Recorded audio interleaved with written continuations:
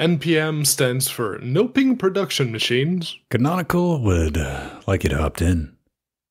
There's another Chromium OS distro. And someone questions XFCE timelines because that's not an exercise in futility or something, right? But don't let that get you down, because this is another great day for Linux, everyone. Let's go.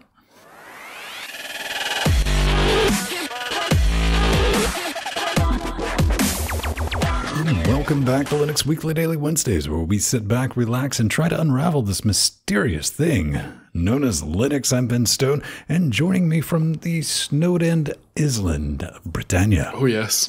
Yeah, I think you said it's been snowing for like, what, 2 days straight or something like that? It started last night, yeah, and it basically only stopped this afternoon, but throughout the whole day, snow all the time. And it wasn't just a little bit of snow. If you look outside the window right now, everything is covered in it. Oh, man. No, not really snow here, but we've definitely had some sympathy rain here at LGC Actual in Athens. Not much to report going. I had to fix my Logitech G500S again. Again, because Logitech uses junk micro switches, and I'm the type of person who will disassemble a micro switch and replace that piece of copper that you can move if you look at it too hard. And got it on the third try. I was very proud about that. If you follow me on the social medias, I know no one cared, but a life goal right there. If I can get that down to 2, and be very happy about it, man. So, do we just want to get right into this? Because this kind of blew up just a little bit shortly after last week's show, and according to some people, it was end times, right? Or just maybe a silly mistake. Well, what it was exactly remains to be seen. I guess you could find out if you go look at the patches that people have submitted to fix this, because NPM, well, if you're a web developer of some type at this point, chances are you're probably using it or know someone who uses it, and there's a lot of people using it. If you're doing anything with JavaScript or really any type of web development that does anything more complex than render a web page, probably want to be using NPM anyway. But there was a bit of a bug that if you ran one of the deployment options to, say, a production server, where multiple people would be able to access it to use to install everything they need to do all the package management that comes from the actual PM in the little acronym there. People started to report that the servers were crashing or weren't working properly. And it turned out because NPM had changed the permissions on / etc, /usr and / boot. Yeah, if you've been using Linux for a little while, you probably know what those directories do and why their permissions are so important that they stay the way they are. And the moment you change it, well, things start breaking. And things broke. It was, man. I mean, it's since been fixed. It was fixed relatively quick. Yeah, 5.7 not. What you'd be dealing with is it would either crash your system, various local apps, or just kind of stop your system from booting. All three, not ever a thing you want to deal with. What I was kind of interested in is, of course, this got some love on Reddit, because doesn't everything these days? Who was it? The Fillmore. He's like, hey, man, I previously opened a pull request after noticing NPM's weird handling of sudo, but it was closed without a very good reason. Then, internet's going to internet after that. And of course, this should come, you might remember him, you might know him, you might love him, Mathieu Commandant. Used to be on the show until he went and got one of those fancy LA jobs. And before he even knew this was in the show notes, I get a message. He's like, I need a request to the document so I can say my piece. Which he did, man. He's War and Peace, basically, is what he's written. I'll put that in the show notes, but let me see. To summarize it, Mr. Commandant from Lutris.net, you might know him. I've had a look at the pull request that this guy on Reddit was talking about, deleting whole chunks of code, changing a tool's behavior, never, all caps, going to get approved. And this is an example of how Node community is immature. No experienced developer would send a pull request like that. Now, riddle me this. Find myself agreeing with him on this particular issue. He has a point, yes.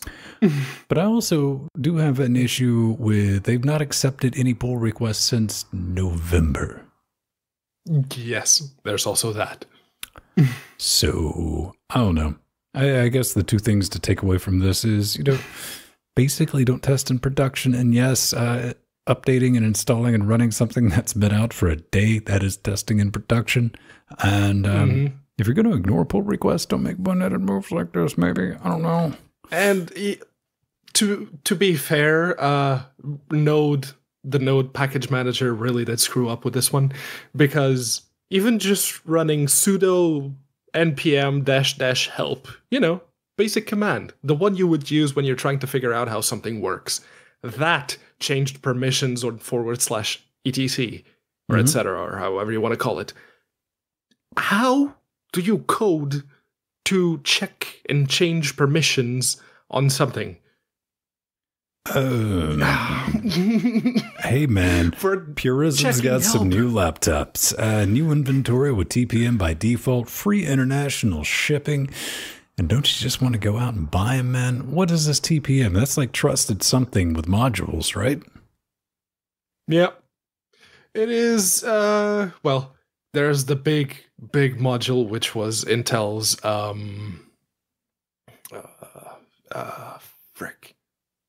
what's it called?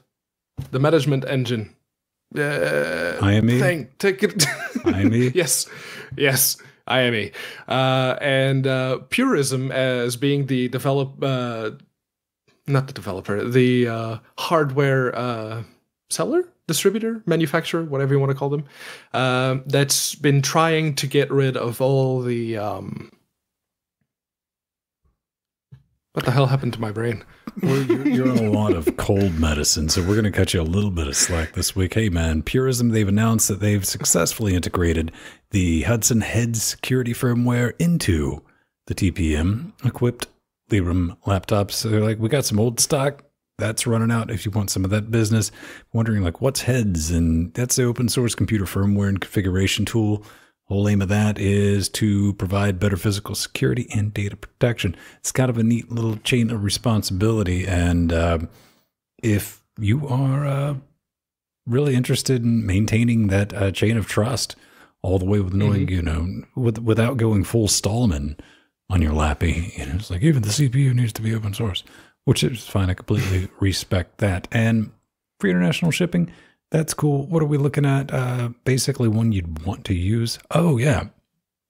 It used to be you could get the $99 off with if you want to get the ones without TPM. That's pretty cool, but they're going to eat the cost on the shipping and all this fun stuff. $13.79, that's not bad. Have we talked with these people about getting one in to play with?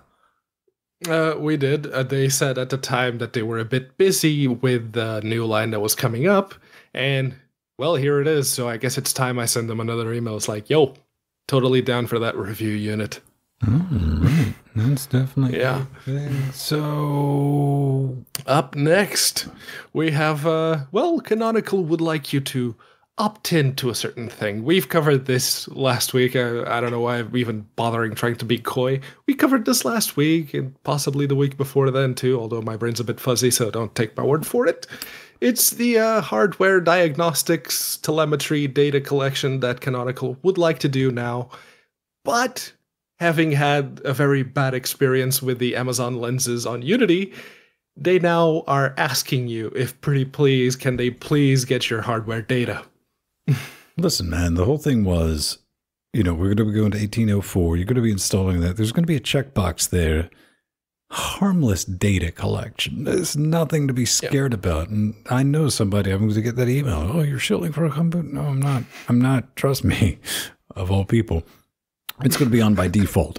But if you're going to be doing an upgrade, you got to opt into it, which is smart. That's a way to do it. I say kudos on that, and just something to look out for, because you're like, hey, man, I don't need people peeping on what video card and the amount of storage I have, that's a personal, dark, private secret that I don't want to share with anyone, even though it's anonymized. And you can opt out of that. Just wanted to give that a mention.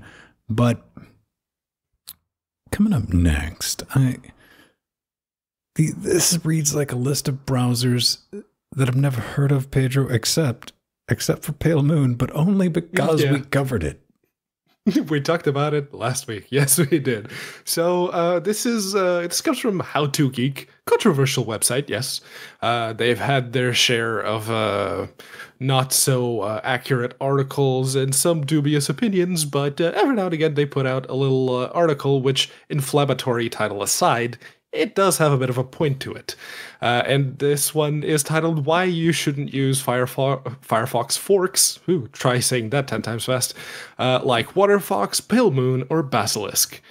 Well, you shouldn't be using them because basically what the article boils down to is lack of support, not a big community behind it, so there's not a lot of people reporting bugs, actually contributing back to the project to fix those bugs. There's also the fact that most of these browsers are based on outdated versions, still XUL-based versions of Firefox. So it's not a good thing if you're actively trying to run these browsers in whatever type of secure environment, regardless of what the couple of arguments to be made. I mean, one of them is I have a plugin that only works, it doesn't work with Quantum. And the article use ESR.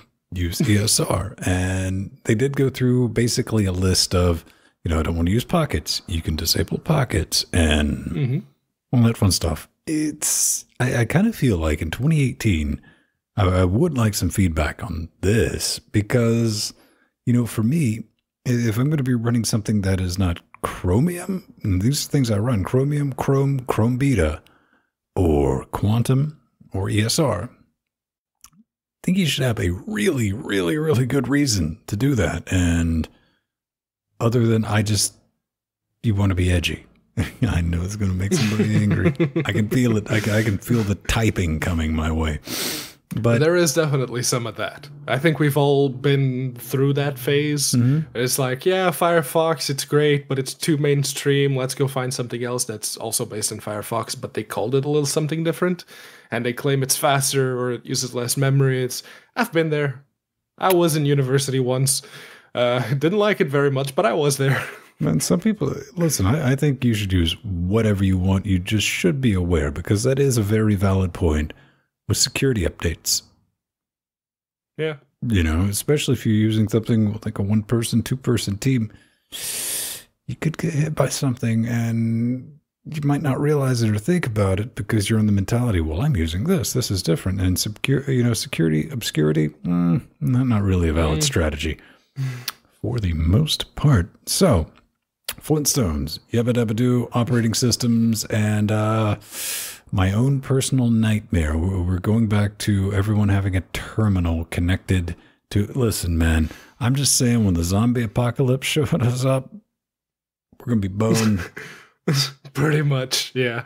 So it's Chromium OS. We went from talking about browsers to talking about browser-based operating systems, and this one is called Flint OS right now, but they say that it will soon to be renamed to FIDE OS, FYDE, FIDE, yeah.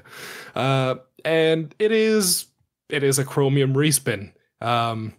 They say that it runs on full-fledged x86 laptops or on single-board computers like the Raspberry Pi, the Asus Tinkerboard. It has support for touchscreens, like the regular Chromium also does. They claim that it is adding support for Android apps. I'm not entirely sure how they're doing that exactly, because I was the one who tried Chromium OS when Chrome released the Android support for Chrome OS regular, and it wouldn't work in Chromium OS. So whatever Google is doing with that is closed source. So are they paying Google for the license to be able to deploy that? What's going on here? Or are they using another third-party solution that's probably not going to work all that well? I don't know. I just wanted to give it a mention because open source alternatives, because some people are, listen, I've already sold the soul to Google. It's like, take it, give me the services. But then again, we're I still want that Chromebook. Semi-public people, man, but that's the thing. It's out there. Try it.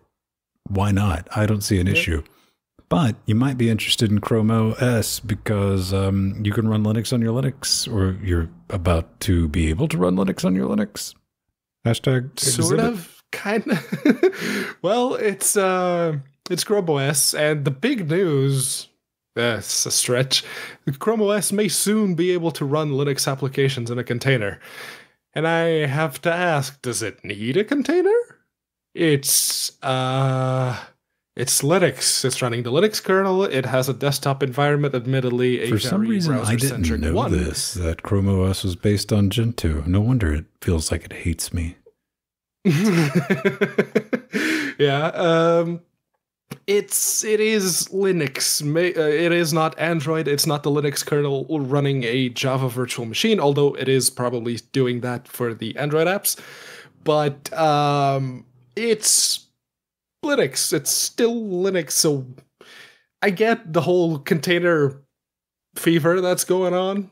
We have Flatpaks, we have snaps, we have app images, we have Docker if you want to go more enterprise grade containers.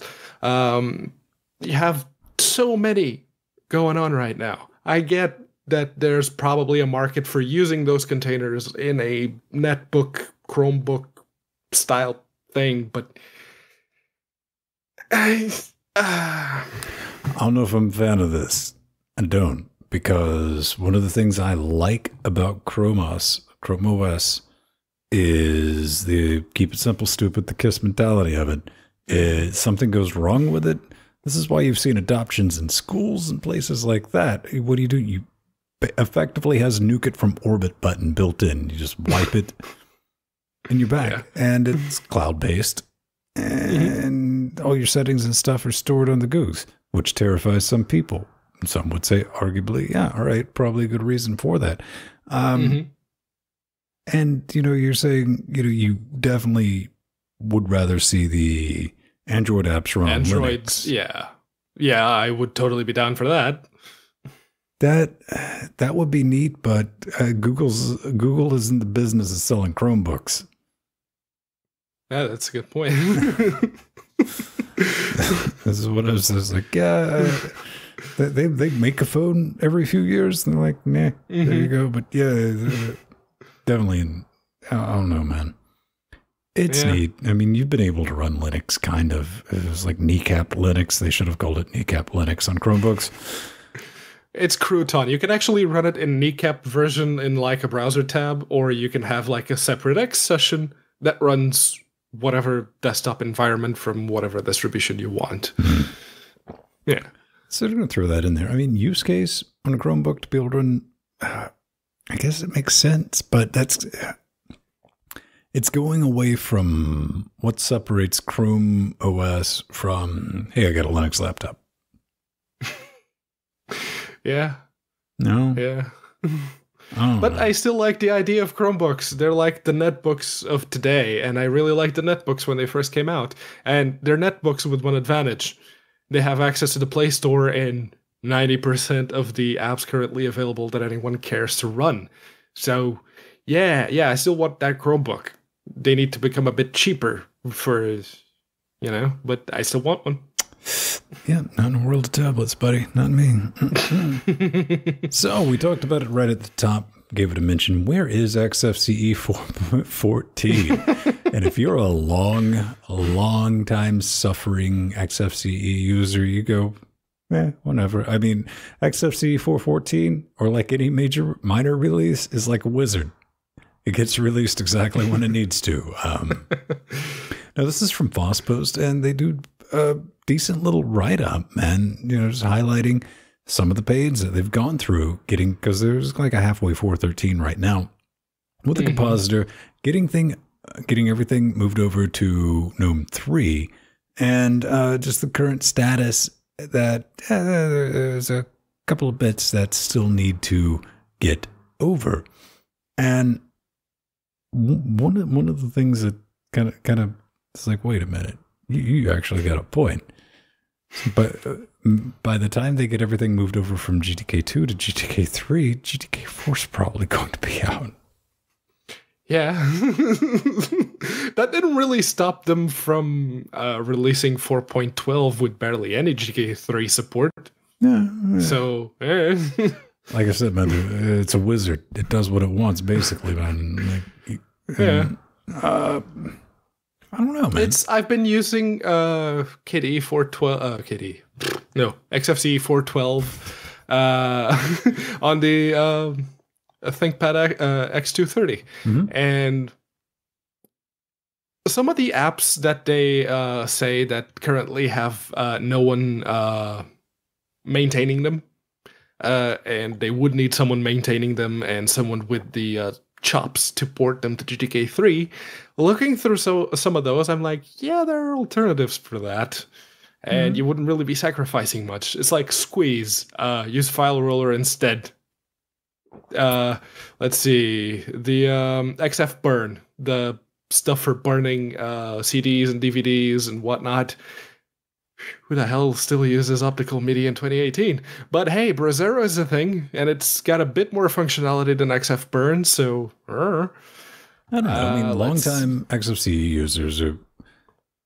Here's something for everyone at home. If you're not familiar, like, when you're talking about, oh, my desktop manager has this problem. If you've ever wondered why an XFCE user is looking at you just a little bit sideways when you talk about the issues with your desktop manager because it doesn't compute. It's like that. There should never, ever be anything. Your desktop manager should never crash. There should not be any weird issues there. It's old as dirt, but dirt gets stuff done sometimes, man. It's the Debian stale of desktop managers, and that's what I like. I have attempted multiple times to dip my toe into 4.13, and it's got a long way to go. It's the big selling point to me is finally geocompositing.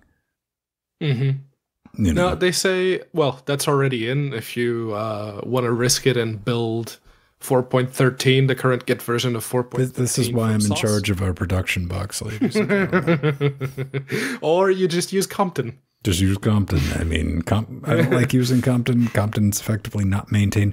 But hey, if you'd like to help, there is a Get Involved page that'll be linked in the show notes.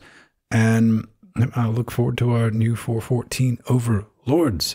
But they did mention, I think even they mentioned, it was like, what about progress to Wayland? I was like, man, like 2040, possibly first quarter 2041. But somebody else was looking into Wayland. And kind of threw it down back to Reddit.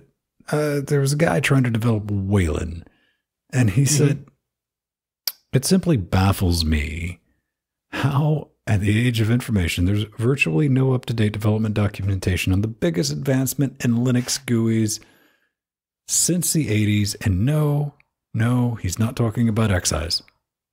No, it is not talking about that Vulkan compositor either. And once again, I find myself saying he kind of has a point. Because there is no documentation. Well, it's few and far between. I immediately did the 4-panel cartoon character eating cereal at the end going, but he's got a little mention. Maybe he's like, hey, virtually no documentation of frame synchronization. He's trying to set this up. He's like, where's the big official wiki, forum, even an IRC channel? He's desperate. You know you're desperate when you're in the IRC channel. To that, I would agree, but I think the point's always been made is, listen, I can either work on the code or I can write the documentation. Pick one. Yeah, but if you're trying to, and again, this is Wayland we're talking about, the biggest change to the graphical server on Linux since the 80s, and the scope of it is enormous. You're going to need a lot of people developing it for it to get where X is right now. You need documentation. X's documentation is like the sticking point for a lot of people. People say it's an effing mess. No one can deal with that. No one wants to deal with that. It's almost as bad as OpenGL itself. So why not fix that right from the get-go? I don't know. Listen, man. The guy's just got a valid point, and he basically threw down, and he's somebody, and I think a lot of people out there, you can't tell him to RTFM, man. You can't with this particular... You can't. There is no manual to read the FM out of. I got a lot of feels for this guy as somebody who used to have to beg and scratch and just pray for technical documentation on Sun Enterprise hardware. I feel you, bro. That's the thing. Another thing I feel is the beautiful people making this show possible, Pedro. All the love. All the love, man. I mean, we don't do the commercials that started out as a Patreon goal. We hit it. Yeah. We slammed right into it. Didn't take us very long at all. And people are like, hey, man, keep putting this out. We just want to sit back, relax with you, and just, hey, we're going to learn from each other. And that's been a very successful way to go about it, man. Plus, we don't have to read those mattress ads. Isn't that good? It is actually kind of amazing. And looking at the Patreon page every now and then during the week, it's like, oh, 116 patrons, 231 wet stinky caches. It's pretty good. You lot are amazing. And it still baffles me how 2 years, it's been more than 2 years since we've reached the Linux Weekly Daily Wednesdays goal. You lot are amazing. We got a bunch of ways, man. If you want to keep us in business, you can become our boss at patreon.com/Linux Gamecast. We got a wish zone, a wish list thing for stuff we're buying anyway, but if you want your name on a wall held by a skeleton shown on a Saturday night show. Yep, you can. Yep, it is there. Everything from the impractical to literally battery backup batteries. But again, come check us out on patreon.com/Linux Gamecast because you can get some rewards. I want to tell people, we do an extra hour of content that I had this conversation like 2 weeks ago. I meant to bring up. You're like, what? I was like, yeah, we do. We call it the pre super shows, and which is air quotes, big old air quotes around our weekly production meeting that we do from 8:30 to 9:30 every Saturday about what's going on with the show and what's going to be going on next week. And that is available to all patrons. If you log into your page, it's in the upper right-hand corner. At the top, you can put that in your podcatcher, and you get an extra 45 minutes to an hour, which is usually ended by, as it was last week, wait a minute, we've been live for like 20 minutes. I probably need to end the show. Early access to a gang of stuff. You can come join us. Look at the beautiful people in Discord, which is kind of cool. Yes. We can come hang out, and that's where we're at the other 6 days a week. And we got the goals coming up. We're 231. I don't feel like doing math. I'm going to make you do math since you're ill. 19 wet stinky caches away from bringing Jill from Linux Check LA to join us every Wednesday because we need somebody who knows what they're talking about. We got merch coming up, audio and video, RSS feeds, live audio for this show and for Saturday. We even have a Kansas Alpha site, Pedro. How stupid is that? Well, there's going to be, chances are if we were going to kill each other, we probably wouldn't have ever made it to Kansas. It would have happened long before that. And you just made that possible. This is a staging area. This is me putting a bad idea within reach, is what this is. It is truly terrifying. Thank you for making. And also a big thank you to Michael McKee. Oh yeah, who is a new Patreon. Michael, thank you very much. If you want your last name shouted out, we'll definitely do that. You're also going to have your name in the credits, but I don't put the full last names just because people like privacy, and some people like don't tell anyone I support your just nonsense. And which we will also, that's fair. LGC cares. We completely understand. So we like to take a look at embedded things that rhyme with pie, and this is not really a slice of pie unless it's a very particularly diseased slice of pretzel. No, maybe not.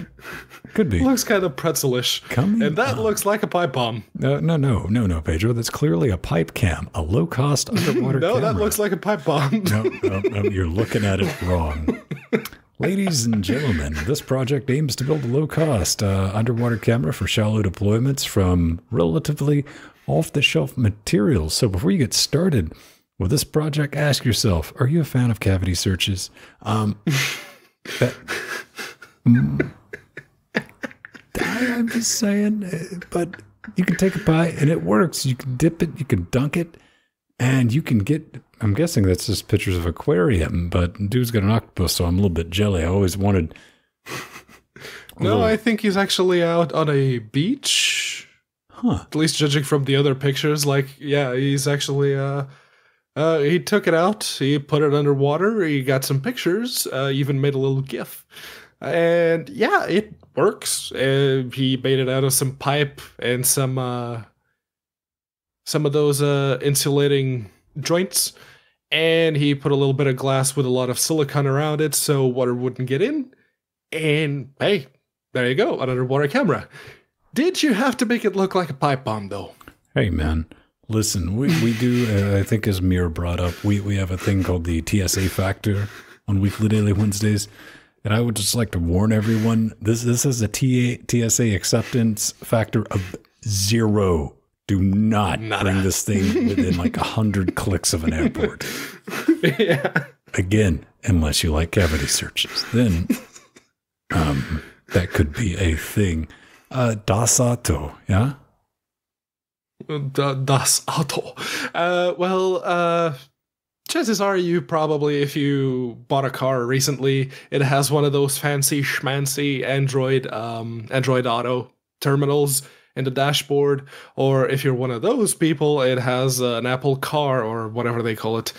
But these fine folks have decided to basically tell you how you can build your own carputer.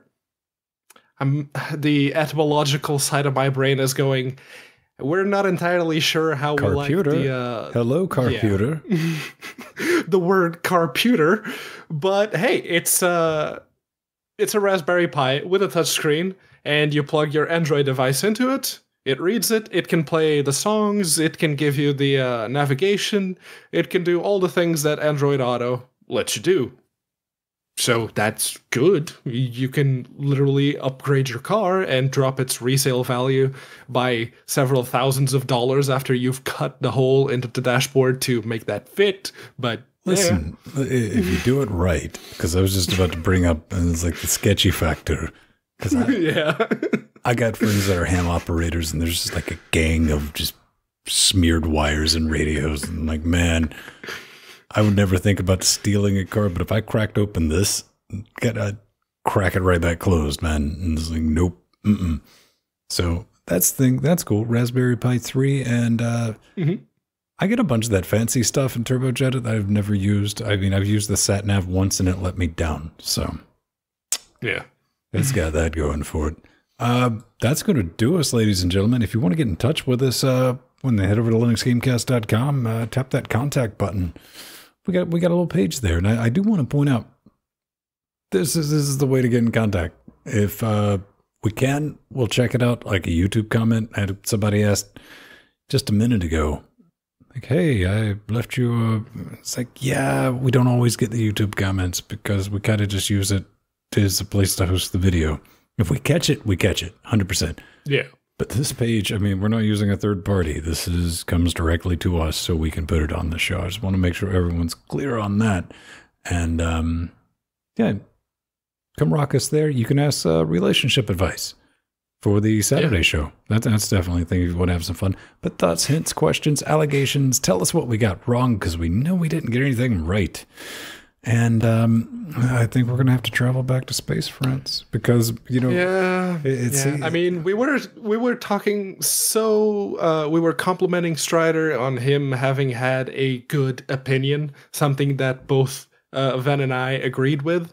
Well, here's something we don't agree with him on. So he's talking about the bit about learning Linux that was also on the feedback for last week. And, well, I was the one who brought up Arch, and Fen agreed that Arch was a good way to actually learn some of the niggly stuff and mostly why operating systems break all the time, but it is why you can... Why, in our opinion, it is a good learning tool, but Strider disagrees. Can we end the myth that using Arch is a good way to learn Linux? Don't get me wrong, I like Arch a lot. Sure, it has flaws, but it's still one of the best distros around. But running Arch will only teach you how to run Arch. Gain a deep knowledge of Linux isn't tied to which distro you use. It's... Yeah? We've let everyone down. We have? Yeah. I just realized something. Oh, I didn't... No. We could use some of that sweet Patreon cash, and you could have read this entire segment while balancing a baguette on your nose. Dang it! Don't have any baguettes. I'm not going to lie to you at home. I did a cursory research in Athens for berets because I was going to kind of mime it up. Couldn't find it. Sorry to interrupt. I just had to throw that in there. Yeah. So for newbie users, Strider would suggest going through any general Linux book that has good reviews and go through it from back to back. Then you should be able to take it on your own. Keep an eye out on Humble book bundles. They often have good stuff. Once you know about Linux, there are no quote-unquote user-friendly or quote-unquote advanced distros. There are just different flavors shipping with different tools and different versions, but in the end, it's all pretty much the same. Now, Strider, well, let's get the niceties out of the way first. I will agree with you on your last little paragraph there, and that's where it ends. I wish the Arch Wiki was a thing back in 2005 when I started using Linux. Running Arch is going to teach you a great deal many things, but the most important skill that you will get from it is knowing where to look, knowing where to search for answers, knowing that there's a place out there on the interwebs that tells you exactly what you need to do to get something working. That is where Arch wins. Hey man, first off, don't knock Arch. Arch tears. Arch tears are delicious. I've been drinking them for years. That's how I've actually reversed in aging. If Atomic was wondering, it's all Arch tears. But I like to give it a good ribbing, but I understand what Arch is and what it's useful for, because it is a good way to learn Linux because it has a massive community behind it. We're not talking about wiki community. We're talking about interacting with other people who are running Arch as well and experiencing... I'll get to the books in a moment, Strider. And the suffering. Because, you know, what that part of that community, what communities are really good at, what do communities foster? Yeah, man, let me tell you what they foster, you know, all the stuff that helps you get interested and excited about Linux. And maybe it's just trying to outdo your friend, getting something working, or making more extra wobbly windows to show off at, you know, your lug. And it's really good for that. And when you have that massive community there, you look at what the kids are using. I love saying that because I'm an old man now. Is like back in the day, we're talking like when I was a teenager, we would get together and have like the Halloween edition Red Night installed parties. That's what the kids were using. The old people were using Slackware. I'm not kidding. Now you fast forward, then you get the Fedora that was doing a thing. Then it was just Ubuntu for a hot minute. Then it was Mint. Then now it's Arch. That's what the kids are using these days. And yeah. That's good. I don't see a way to knock it. Whatever gets you interested, whatever makes you learn, man. And books are great. Don't get me wrong, Strider. Books are great. But I, for one, would much rather sit down with a laptop and try to install this messy operating system that I have to basically follow along with the wiki because I have no idea what I'm doing because I just started using Linux right now and someone on the internet suggested that I run Arch. I would much rather have that experience and going through the wiki and doing it right then and there on the laptop than reading a book, than sitting in front of the laptop and going, what did I just read? Do you know what I wish existed when I installed Linux the first time? Google. Oh, yeah. Back in the 90s, there was no Google. Oh, no. Hard mode. That big thick book came in use and Usenets, man. That gets you through it. That was the time. But hey, man, you like Linux? Go play with it. It's a fun time. Make some awesome stuff. We use it. We love it. And we love all of you. LGC cares, ladies and gentlemen. But I do believe we're going to get out of here. Come join us next week. Same... I don't want to say bat time. That's too cliche. And I'm not saying penguin time because that sounds weird. Just come hang out with us next week. That'd be the thing. Let's roll some credits. Oh, yes. And it's it's always great to see when you're not at like a Linux convention or an aggregation that you know has a lot of Linux users to it. You just run into a Linux user out there in the wild. It's like you start talking about it, swapping experiences. Oh, what'd you start with? Oh, this. Oh, I started with that. Yeah. Oh, what do you run now? Ubuntu. Meeting people, meet space is definitely important. I mean, and, back to your point, I think a lot of schools should be focused on teaching reading comprehension and curiosity, because if you have those two things, you can do most of the learning.